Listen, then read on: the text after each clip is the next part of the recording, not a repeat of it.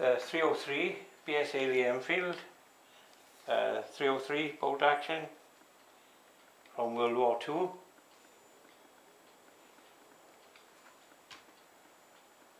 And then the German Mauser, the K98.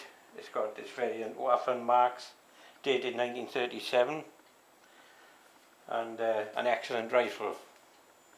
They all carry the deactivation certificate, and it's got this original sling.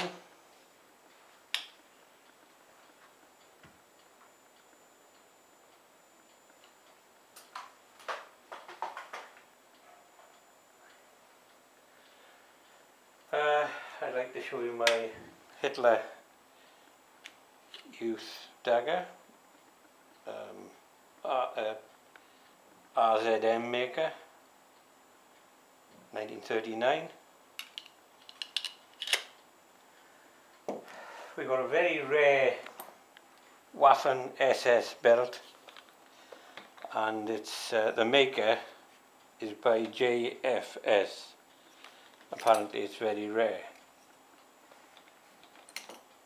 We got some snow glasses,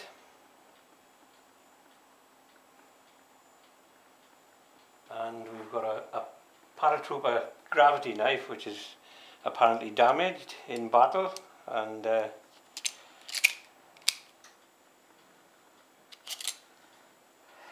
then we have an original cape. It's apparently the splinter pattern comes from the World War I battleships. Then we have a German helmet.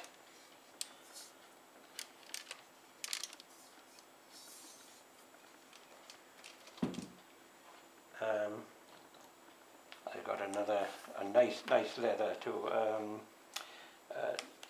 German belt. I think this is Hitler Youth again. We got the K98 cleaning kit.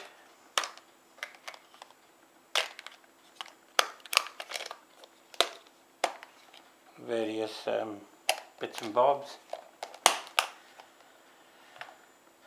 This is a repo paratrooper's helmet, but for show it's okay.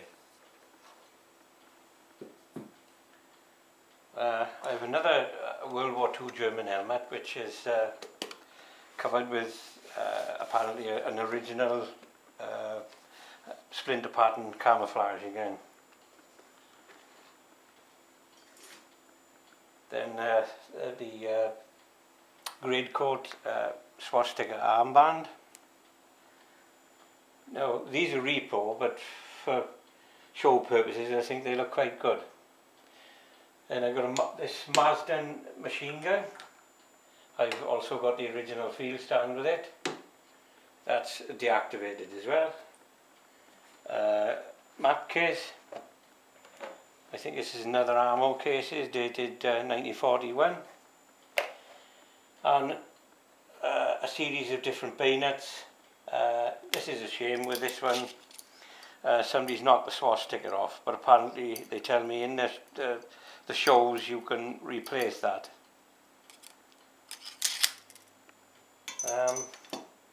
Right, we have an original pendant.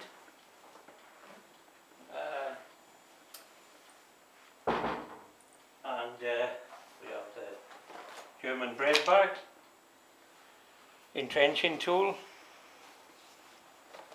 a Waffen SS field pack, a tornado, whatever they call it, I'm not quite sure. And mess tins, K98 ammo pouch,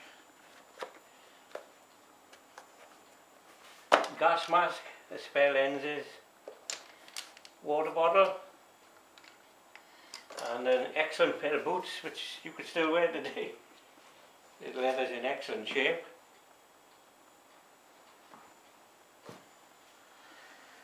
And Then there's this K98 ammo pouches, Luger holster. Unfortunately there's no Luger in it. A flak badge, wound badge, Knight's Cross First Class. It's an original tunic. Another bayonet there. And the last thing I can show you, which this is in excellent condition.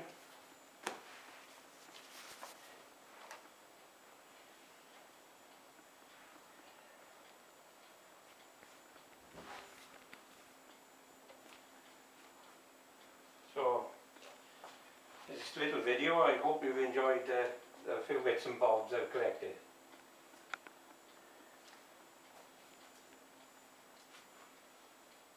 And I'd be very interested to get a little bit of feedback.